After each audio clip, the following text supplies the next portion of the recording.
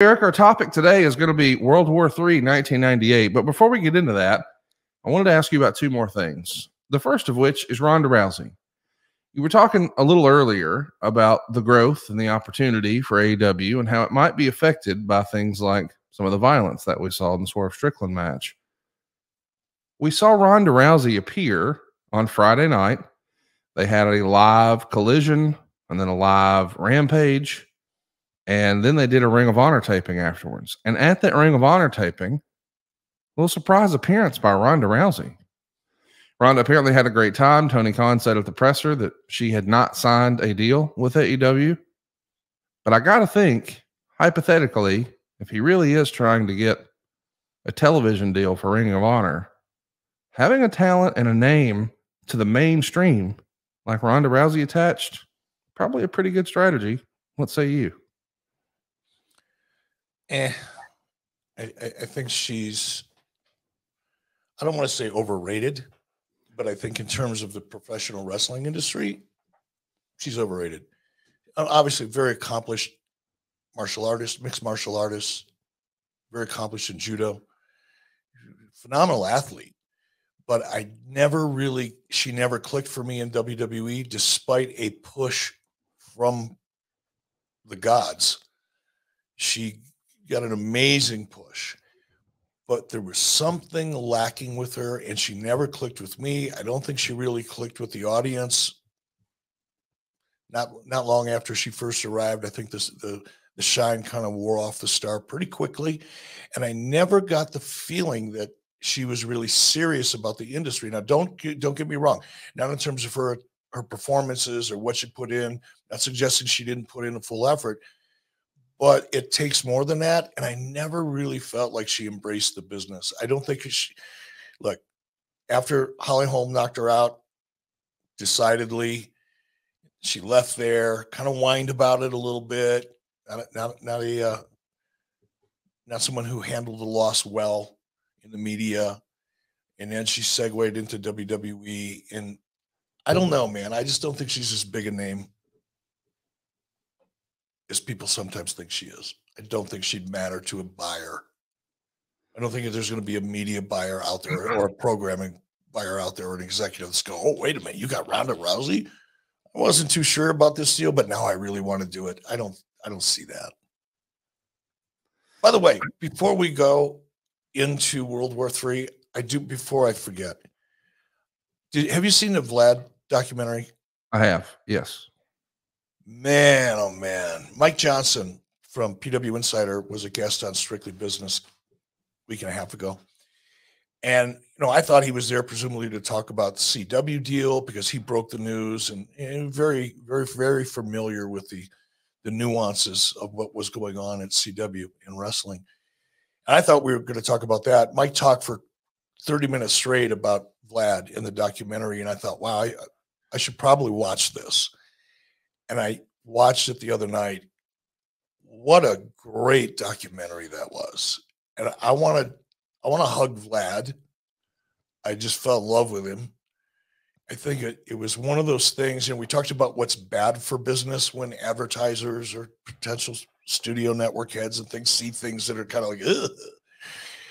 This is the opposite of that. The Vlad documentary, I think, did such a great job of showcasing just how and why the professional wrestling business has become as popular and part of American culture as it has. Because there are other Vlads out there, maybe not quite as much of a fan as Vlad, but it's part of the audience's lives. And a lot of people come together. Look at ad-free shows, man. You and your team, Conrad, have done such a great job of building up this community of people who love wrestling. And until you step into that world and you see the impact that it can have on people, it's hard to understand it if you're just not a fan. But I think Vlad, to me, brought home how significant this form of entertainment can be and how it can positively impact people. So congratulations to everybody involved in that project. And Mike Johnson, thank you for showing up on Strictly Business and motivating me to check it out. Your passion turned into my passion. And just love that. If you haven't seen it, it's on Peacock. Vlad the Superfan. Go check it out. You can thank me after you watch it if you haven't already.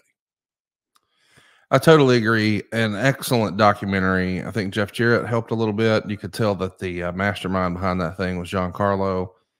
Just a really incredible job that they did on that. And I'm with you. Highly recommend. Check it out on Peacock. And shout out to Mike for being the best friend a guy could have. I mean, such a good friend of Vlad. I'm going to disagree with you on the Ronda Rousey thing. I think she is a name to the mainstream. I don't think that a buyer necessarily is going to be more familiar with, wrestling talent. This is somebody who was, on the cover of ESPN, the magazine type thing. And I know it was a handful of years ago, but the point is, I think she does have some main event mass market appeal from non-wrestling fans. And I also think she didn't necessarily get the best shake in WWE. And I know you were saying, oh, she got a push from a lifetime, blah, blah, blah. But in the wrong role, I think Ronda Rousey would have crushed as a heel. And I hope if she does more work with AEW and Ring of Honor, we see her as a heel. I felt the same way. I agree with you on that, Conrad. That was a creative choice, and she is a heel. I think by nature, she's more of a heel than a babyface. And that could have been the reason why it didn't resonate with the audience or me. She was miscast. So I hand you that one. Before we get going, and we are going to be talking about World War III, that was the November pay-per-view for WCW. But we all know the November pay-per-view for WWE was, maybe forever will be, Survivor Series. We are right around the corner from Survivor Series. It's happening this weekend in Chicago. They're going to set all kinds of records. They've sold this thing out a few times. They keep, creating some more production kills and creating some new seats. It's going to be a white hot crowd. And there's lots of speculation about, is this guy coming in and is this guy returning? Lots of whispers about CM Punk in Chicago. Lots of whispers about Randy Orton. But what we know for sure is this is going to be Cody Rhodes' first ever War Games match. Perhaps the match made most famous in the NWA and WCW, and of course created by his father, one of the most beloved quote unquote gimmick matches of all time. And now Cody Rhodes finds himself in the middle of his first War Games. I'm pretty excited about that, just knowing the history of that match and the relationship that, the Rhodes have with it. What do you think? Cody Rhodes in War Games, that just kind of fits, doesn't it? It's a story within a story. Yeah. Right? I mean, you've got the wrestling story, the in-ring story. As we're really heading into WrestleMania, it's not too early to say that. In another 60 days, we're going to be hearing about people being inducted into the 2024 Hall of Fame. It's not that far away, folks. So I think that, you've got Cody Rhodes' wrestling story, and then you've got life, the story of life. And the story of life is that Dusty Rhodes was the visionary behind War Games. And I think for Cody to have an opportunity to participate, not just participate, but participate as a featured talent. It's full circle shit, brother. And I love it. I love that kind of thing. And I'm partial, obviously, to Cody and the entire Rhodes family. But even beyond that, this is cool shit. This is the kind of story that makes sports so interesting. Any sport.